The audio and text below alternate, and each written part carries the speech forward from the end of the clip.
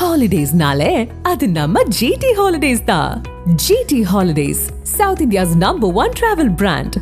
You know you are special when you're with GT Holidays. எல்லாரும் இப்ப எதிர்பார்த்துட்டு இருக்கிறது விஜயுடைய லியோ படத்துடைய வெற்றி விழா.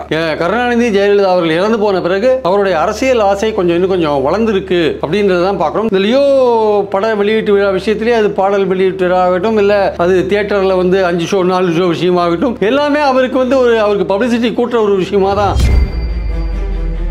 அது விஜய் உதயநிதிக்கு எதிராக வளர்ந்துட்டு இருக்காரா? விஜய் உதயநிதிக்கு எதிராக வளர்ந்துட்டு இருக்காரா, இல்ல திமுகவுக்கு எதிராக வளர்ந்துட்டு இருக்காரா, இல்ல பிஜேபிக்கு எதிராக கூட வளர்ந்துட்டு இருக்காரா? தமிழ்நாடு பாலிடிக்ஸ்ல தான் அவருடைய ஏரியா இருக்கும்னு நினைக்கிறேன். அவர் சென்ட்ரலை பற்றி அவர் மனசில் நினைக்கிற மாதிரி தெரியல. 26 அவருடைய நோக்கமாக இருக்கலாம், அதுக்கேற்றபடி காய்களை அவர் நகர்த்துறாருன்னு நினைக்கிறேன். பட் அது உதயநிதிக்கு எதிரான காய்களாலாம் நாளைக்கு நிச்சயமாக டிஎம்கே ஒரு டாமினன்ட் பார்ட்டி. எதிர்காலத்தில் ஸ்டாலினோட வாரிசு உதயநிதி எல்லாருக்கும் தெரியும். நேச்சுரலி விஜய்க்கு உதயநிதி தான் ஆப்போனண்ட்டாக இருப்பார். அவர் பின்னாடி எவ்வளோ பேர் போவாங்க? ரஜினி மாதிரி அவருக்கும் 15% ஓட்டோட நிரூபிட்டு நின்றுமா, இல்லை அவர் 30% எடுத்தோன்னு தொடுவாரா, இல்லை அவர் கூட்டணி சேருவார்னா அவருக்கு ஏற்ற கட்சி என்ன இருக்கு? இது மாதிரி பல விஷயங்கள் இருக்கிறதுனால அவர் கமல் மாதிரி ஆக போறாரா, இல்லை என்டிஆர் மாதிரி ஆக போறாரா, இல்லை எம்ஜிஆர் மாதிரி ஆக போறாரா? அதனால he has to take a decision. அதுக்கு 26 தான் எண்ட் பாயிண்ட். 26 வரலன்னா எப்பவும் வர மாட்டார். முந்தி இருந்ததை விட இப்போ விஜயோட தரப்புலேருந்து கொஞ்சம் ஒரு வேகம் தெரியுது, அரசியலில் வர வேண்டிய வேகம் தெரியுது. ஆனால் அந்த வேகத்துக்கு ஏற்ப தன்னுடைய செயல்பாடுகளை இன்னும் கொஞ்சம் அவர் 74 எலெக்ஷனுக்கு அப்புறம் எப்படி மாற்றி வச்சுக்க போறாருன்றதை நம்ம பொறுத்து தான் பார்க்கணும்.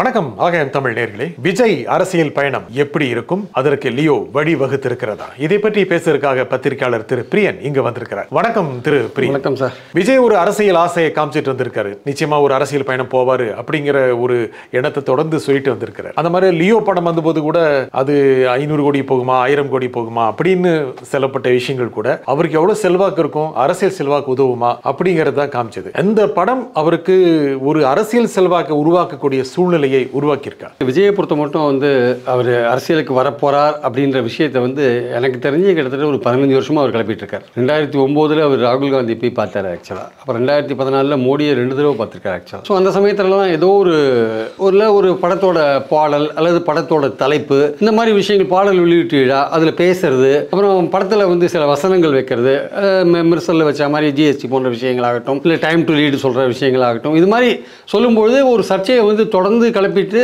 ஏதோ தான் அரசியலில் குதிக்க போற மாதிரியான ஒரு விஷயத்தை தொடர்ந்து செஞ்சுட்டு வந்திருந்தார். பட் இந்த தடவை இன்னும் கொஞ்சம் சீரியஸாகவே அரசியலில் வந்துருவார் போல இருக்கு அப்படின்ற மாதிரியான ஒரு விஷயம் வந்திருக்கு. அது விஜய் மக்கள் மன்றம் ஆக்சுவலாக பார்த்தீங்கன்னா மாவட்ட தலைவர்கள்லாம் கூப்பிட்டு மீட்டிங் போடுறது, எல்லோரையும் ஆர்கனைஸ் பண்ணுறது, பூத் கமிட்டியை ஃபார்ம் பண்ண சொல்றது.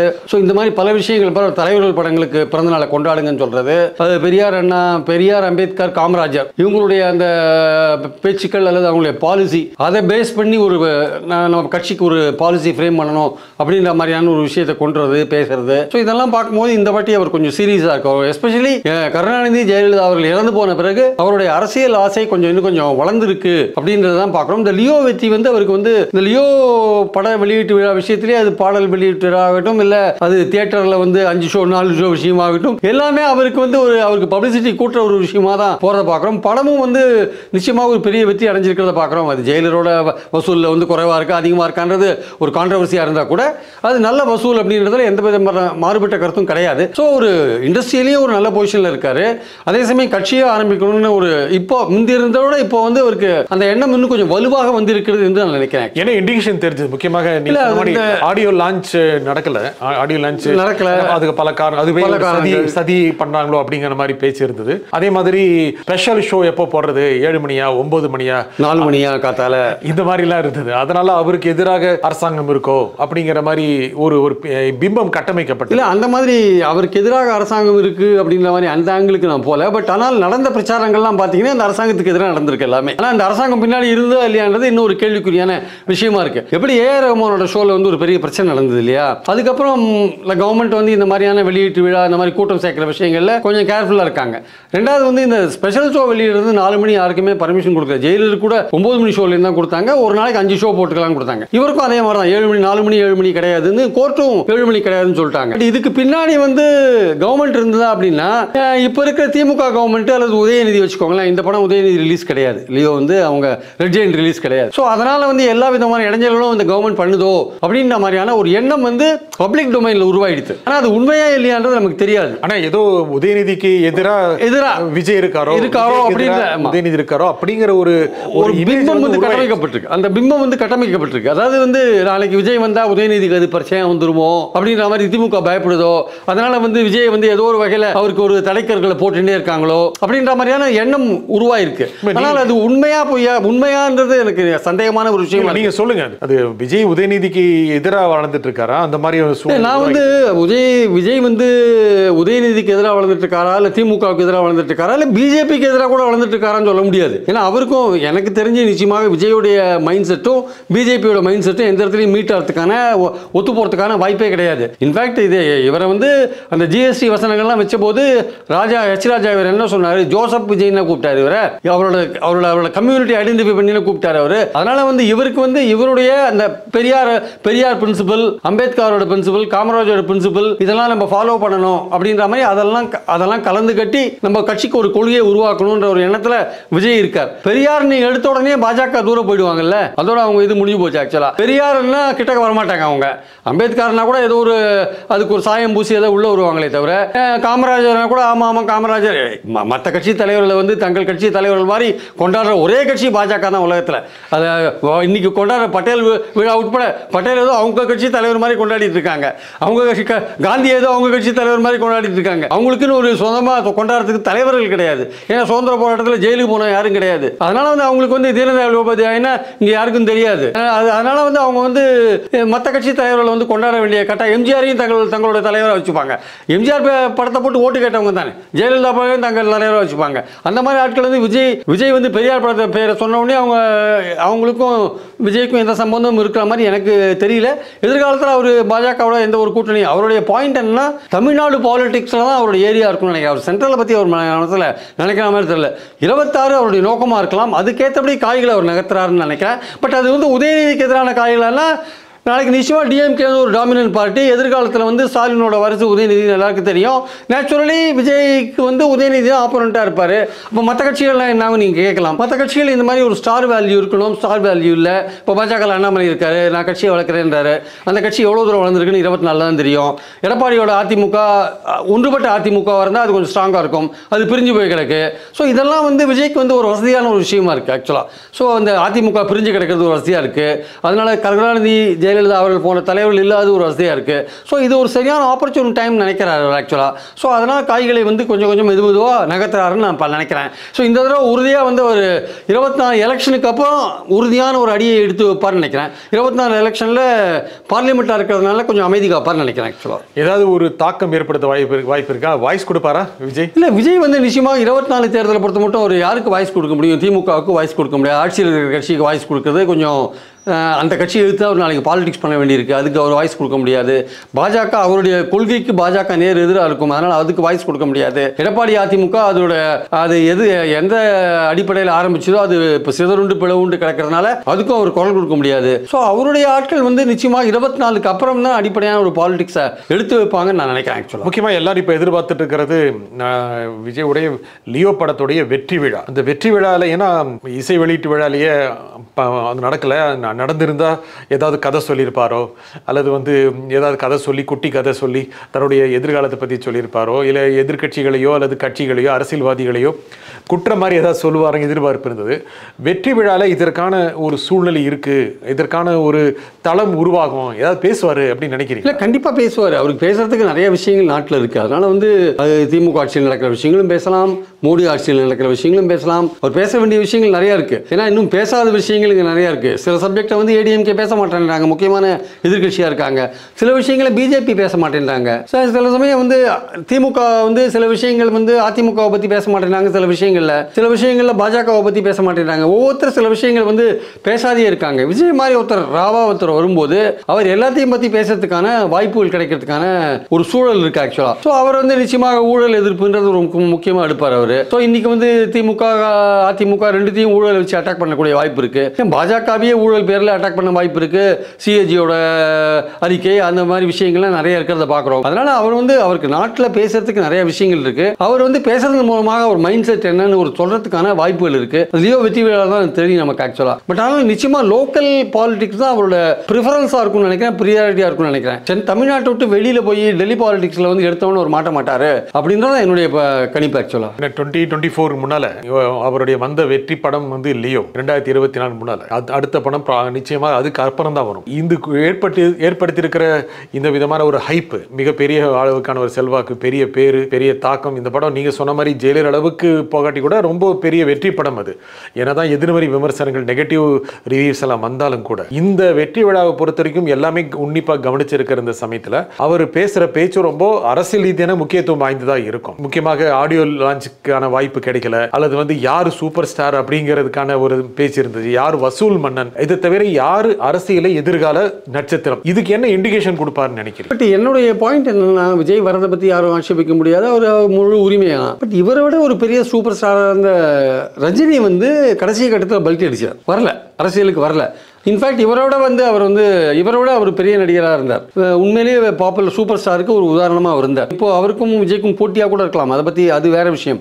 ஆனால் அவ்வளோ சூப்பர் ஸ்டாராக இருந்த ரஜினிக்கு அது ஏதோ கொரோனா காரணம், உடல்நிலை காரணம், வேறு பல விஷயங்கள் காரணமாக இருந்தால் கூட அடிப்படையான விஷயம் என்னன்னா, அவரை போன்ற நடிகர்கள் எல்லாம் முதல் தடவை ராமராவ் மாதிரி, என்டி ராமராவ் மாதிரி எடுத்த உடனே ஒரு வெற்றியை வந்து சுவைக்க முடியுமான்றது சந்தேகம். எம்ஜிஆர் மாதிரி, என்டிஆர் மாதிரி எடுத்த உடனே ஒரு வெற்றியை சுவைக்க முடியுமா? அந்த அளவுக்கு ஒரு 30-32% ஓட்டை வந்து எடுத்த உடனே வாங்குறதுக்கான வாய்ப்பு உங்களுக்கு இருக்கா அப்படின்னா, ரஜினி வந்து முற்றிலும் ஆராய்ந்து பார்த்து விட்டு நமக்கு அந்த வாய்ப்பு இல்லைன்ட்டு தான் அவர் விளங்கினார். அது வந்து உடல்நிலையை காரணம் காட்டினார், கோவித காரணம் காட்டினார்னா வேற விஷயம். அவருக்கே வந்து அவருடைய பொசிஷன் தெரிஞ்சிருக்கு. நம்ம வந்து இண்டிவிஜுவலாக யார் கூடயும் கூட்டணி வைக்காம போட்டி போட்டால், கூட்டணி வச்சு தான் பேர் கெட்டு போயிடும், எல்லா கட்சிக்கும் ஏதோ ஒரு பிரச்சனை இருக்கு, ஒரு முத்திரை இருக்கு, நம்ம அது கூட சேர்ந்தா கெட்டு போயிடும், நம்ம தனியாக போனால் கூட நமக்கு எடுத்த உடனே 30-32% ஓட்டு கிடைக்காது அப்படின்னு அவர் நினைச்சு தான் அந்த அரசியல்லேருந்து அவர் விலகினார்னு என்னுடைய கணிப்பு ஆக்சுவலா. ஏன்னா உண்மையும் அதுதான். அவருக்கு வந்து அவர் எடுத்த தனிப்பட்ட சர்வே எல்லாம் அவருக்கு வந்து 15% மேலே எந்த சர்வேலையும் அவருக்கு வந்து பார்த்ததுல ஓட்டு இல்லைன்றது தெரிஞ்சு போச்சு. அவர் ரசிக்கிறாங்க, எல்லாம் பண்றாங்க. இப்போ விஜய்க்கு கூட அவரோட ரசிகர்கள் எல்லா கட்சியும் சேர்ந்தவங்களா இருப்பாங்க. முக்கால்வாசி விஜயோட ரசிகர்கள் பெரும்பாலும் வந்து பாத்தீங்கன்னா 15 ஒரு 35 வயசுக்குள்ள தான் இருப்பாங்க. அதிகபட்சம் 30-35 வயசுக்குள்ள அவரோட ரசிகர்கள் இருப்பாங்க. இன்ஃபேக்ட் இன்னும் 15 வயசு கீழே கூட நிறைய பேர் இருக்கலாம் அவருக்கு ரசிகர்கள். ஆனால் ஓட்டு போடுற வயசுல இருந்து பாத்தீங்கன்னா ஒரு 18 ஒரு 35 வயசுக்குள்ள தான் அவர் ரசிகர்கள் இருப்பாங்க. ஸோ இந்த ரசிகர்களை நம்பி இப்போ இருக்கிற கட்சிகள், நீங்க ரஜினி பத்தி சொன்னீங்க, ரஜினி கிட்டத்தட்ட மிஸ்ட்ரி த பஸ். அவருக்கு என்னைக்கு செல்வாக்கு வருவாரு, தலைவர் வருவார், எல்லாம் அவருடைய தொண்டர் எதிர்பார்த்திருந்தாங்க. தலைவர் வந்துருவாரோ அப்படின்னு கிட்டத்தட்ட 96 இருந்து எதிர்பார்ப்பு ஆரம்பிச்சிருச்சு. 98, 99, 2001, 2004 ஒவ்வொரு தேர்தலையுமே ரஜினி அரசியல குதிப்பாரு அப்படின்னு எதிர்பார்ப்பு இருந்தது. அதெல்லாம் ஒருவேளை அவர் பயன்படுத்திட்டு இருந்தார்னா, நீங்க சொன்ன மாதிரி என்டிஆர் மாதிரியோ எம்ஜிஆர் மாதிரியோ முதல் தேர்தலை 30-34% வாங்கியிருக்க முடியும் தானே. அது முதல்ல விட்டுட்டார் சார் பஸ். 96 அவருக்கான வாய்ப்புகள் இருந்தது. அப்புறம் 2001 ட்ரை பண்ணியிருக்கலாம் அவரு. அப்படி அவரும் வந்து காலத்தை கடத்தி. ஏன்னா நீங்க பிலிம்ல வந்து ஒரு உச்சபட்ச ஸ்டாரா இருக்கும்போது நீங்க அதை விட்டுட்டு வெளில வரீங்க, நீங்க நடிப்பையும் அரசியலையும் ஒரே நேரத்தில் கையாண்டிங்கன்னா அது வந்து சரியா உங்களுக்கு ஒர்க் அவுட் ஆகாது. ஏதாவது ஒரு இடத்துல தான் நீங்க ரெட்டை குதிரையில நீங்க சவாரி பண்ண முடியாது ஆக்சுவலா. அப்ப நீங்க இப்போ அதுதான் வந்து விஜய்க்கு இன்னொரு விஷயம் ஆக்சுவலா. அவர் வந்து ஒரு உச்சபட்ச ஸ்டாரா இருக்காரு. இன்னும் ஒரு 10 வருஷ காலம் அவர் உச்சபட்ச ஸ்டாரா இருக்கிறதுக்கு வாய்ப்பு இருக்கு. ரஜினி வந்து வயசாயிடுது, இனிமேல் அடுத்த ஒரு படம் பண்ணாருன்னா வருஷத்துக்கு ஒரு படம் தான் அவர் பண்ண முடியும். இவர் வருஷத்துக்கு 2 படம் கூட பண்றதுக்கான வாய்ப்புகள் இருக்கு. இன்ஃபேக்ட் ரஜினி இன்னும் அடுத்த 2 வருஷத்துக்குள்ள ரஜினி வந்து வித்ரா பண்ணிட்டு அவர் ரிட்டையர் ஆகிட்டு வீட்டில் கூட உட்காரத்துக்கான வாய்ப்புகள் இருக்கு. இன்னும் தொடர்ந்து நடிச்சுட்டு இருக்கிறதுக்கான வாய்ப்புகள் குறைவு தான். ஆனால் இவருக்கு வந்து இன்னும் 15 வருஷம் கூட இவர் வந்து ஒரு லீடிங் ஸ்டாரா, சூப்பர் ஸ்டாரா, ரஜினிக்கு அடுத்தபடியாக தமிழ்நாட்டோட சூப்பர் ஸ்டார் விஜய் தான் அப்படின்ற அளவுக்கு ஒரு 10 வருஷ காலம் அதை மெயின்டைன் பண்ணக்கூடிய வாய்ப்பு இருக்கு. அதை விட்டுட்டு இவர் வந்து அரசியலில் குதிப்பாரா? அதோட வந்து ஒரு அரசியலில் குதிச்சாருன்னா இவருக்கு வந்து என்ன மாதிரியான வரவேற்பு இருக்கும்? அது இரட்டை குதிரை சவாரி வந்து ஒன்று நீங்கள் சினிமா ஃபீல்டில் இருக்கணும், இல்லை அரசியல் ஃபீல்டில் இருக்கணும். ரெண்டுத்தில் ஒன்று சூஸ் பண்ணுறீங்க. நீங்கள் நல்ல உச்சபட்ச ஸ்டாராக இருந்துன்னு அதிகமாக ஒரு அடுத்த 10 வருஷம் கோடிக்கணக்கில் சம்பாதிக்கிற வாய்ப்பு இருக்கும்போது கூட நீங்கள் விட்டுட்டு வருவாரா? இல்லை சும்மா இது மாதிரி ஒரு அப்பப்போ வரேன் ஒரு பூச்சாண்டி காட்டுற மாதிரி புலி வருதுன்ற மாதிரி ஒரு பூச்சாண்டி காமிக்கிறதோட நிறுத்திடுவாரா, இல்லை ஒரு கட்டத்தில் வந்து யாருக்காவது ஒரு குரல் கொடுக்குற ஒரு லெவலில் போவாரா அப்படின்ற மாதிரி 24 அல்லது 26 வரல வச்சுக்கோங்க. விஜய் 26 வரலன்னா அதுக்கப்புறம் எப்பவும் வர மாட்டாருங்க, அது உண்மை. 26 விஜய் வரலன்னு அரசியலுக்கு, அதற்கப்புறம் வரவே மாட்டார், அது உண்மை, அது மட்டும் உண்மை. அதனால 26 தான், 26 வரையும் பொறுத்து பார்க்கணும். நான் சொன்ன 2009 போயிட்டு இருக்குது ஆக்சுவலா. ஸோ 26 அவரோட எண்ட் பாயிண்ட், அது ஆக்சுவலா அதான் அவரோட ஸ்கேல். அது அதுக்கப்புறம் அவர் தள்ளி போட்டார்னா அவர் பாலிடிக்ஸ்க்கு வர மாட்டார். சும்மா தன்னுடைய படங்கள் ஓடும்போது ஏதோ ஒரு பந்தா பண்றதுக்காக இந்த மாதிரியான சர்ச்சைகள்லாம் கிளப்பி விடுறாரு, பாடல் வெளியீட்டு ஏதாவது பேசுவாரு, இல்ல படத்தோட வெற்றி விடாம்போது ஏதாவது பேசுவாரு, இந்த மாதிரி பண்ணுவாரே தவிர உண்மையிலேயே வரமாட்டார்னு 24 தேர்தல் முடிஞ்ச பிறகு அவரோட ஆக்டிவிட்டி எல்லாம் பார்த்து உண்மையிலேயே வர, ஏன்னா அவர் இவ்வளவு பெரிய ஒரு கோடிக்கணக்கில் சம்பாதிக்கிற வாய்ப்பை விட்டுட்டு இதுல வந்து அவர் டிவோட் பண்ணணும், ஃபுல் டைம் அவர் டிவோட் பண்ணணும், சும்மா பார்ட் டைமாக இருக்க முடியாது. இப்போ கமலோட பார்ட்டி ஏங்க வெற்றி பெறல? அவர் பிகம் பார்ட் டைம் பாலிட்டிஷியன். அவர் ஒரு பார்ட் டைம் பாலிட்டிஷியனாக இருக்கு. இப்போ ஒரு முழு பாலிட்டிஷியன்னா கட்சியை வளர்க்கணும், டூர் பண்ணணும், வில்லேஜில் போய் கொடி ஏற்றணும், 4 தொண்டர்கள் வீட்டில் போய் சாப்பிடணும், பல விழாக்களை கொண்டாடணும், பல ஊர்வலங்கள் நடத்தணும், பல போராட்டங்கள் நடத்தணும். இது ஏதாவது கமல் பண்ணுறாரா? எதுவுமே பண்ணல. ஆனால் தேர்தல் வரும்போது தான் இன்னும் எம்பி ஆகணும்னு நினைக்கிறாரு. ஆனால் அவர் கட்சி என்ன இருக்கீங்க? அவர் ரசிகர்கள் இருக்காங்க, கட்சி இருக்கா? கட்சி கிடையாது. இப்போ காங்கிரஸோடய திமுகவோடய சேர்ந்து ஏதோ ஒரு சீட்டு வாங்க போறாரு, அதோட அவருடைய அரசியல் முடிஞ்சு போச்சு. அவர் தமிழ்நாடு அரசியலில் தமிழ்நாடு கவர்மெண்ட்ல வந்து ஆட்சியை பிடிக்கிறதெல்லாம் வந்து இனிமே கனவு தான் கமலுக்கு. ஸோ அது மாதிரி இப்போ விஜய் வந்து அதே மாதிரி ஒரு கட்சியை ஆரம்பிச்சுட்டு இந்த மாதிரி கமல் மாதிரியே பண்ணிட்டாரு வச்சுக்கோங்க. இப்போ அவர் விக்ரம் 2 நடிச்சார், அதுக்கப்புறம் இன்னொரு படம் நடிக்கிறார், போயிட்டே இருக்காருன்னா எலெக்ஷன் போது தான் வருவேன்னா அதை எதிர்பார்க்கல மக்கள் வந்து நீங்க அரசியலில் குதிச்சிட்டீங்கன்னா முழு நேர அரசியல்வாதியாக இருக்கணும், அவங்களுக்காக முழு நேரத்தை டிவோட் பண்ணணும். எந்த நேரத்தில் வேணால் உங்கள் வீட்டு வாசலில் வந்து 10 பேர் நின்றுட்டு இருப்பான், அவனை நீங்கள் பார்க்கணும், அவனுக்கு பதில் சொல்லணும். இல்லை 4 கட்சி தொண்டனுக்கு ஏதாவது ஆக்சிடென்ட் ஆகும், அவன் வீட்டில் அவனுக்கு உதவி பண்ணணும். இல்லை ஏதாவது கட்சி மோதல் நடக்கும், அதில் போய் அவனுக்கு உதவி பண்ணணும். இல்லை 4 அட்வொகேட் ஏற்பாடு பண்ணி சிறையில் இருக்கிறவனை ரிலீஸ் பண்ணணும். பல விஷயம் இருக்குது சார். போராட்டம் நடத்தணும், அரசாங்கத்தோட செயல்பாடை பார்க்கணும், அறிக்கை விடணும் டெய்லி. இதெல்லாம் நீங்கள் பண்ணாத இருந்தீங்கன்னா உங்களை மக்கள் வந்து மறந்துடுவாங்க. கமல் வந்து ஆல்மோஸ்ட் வந்து கமல் கட்சி ஒன்றுமே கிடையாது. கமலுக்கு வந்து கட்சி இல்லைன்னு தான் என்னோட கமல் வந்து அரசியல்வாதின்ற பேர் வந்து இல்ல. இப்போ அவர் இன்னும் நடிகராக தான் இருக்கார். கமல் விக்ரம் 2 இந்தியன் 2.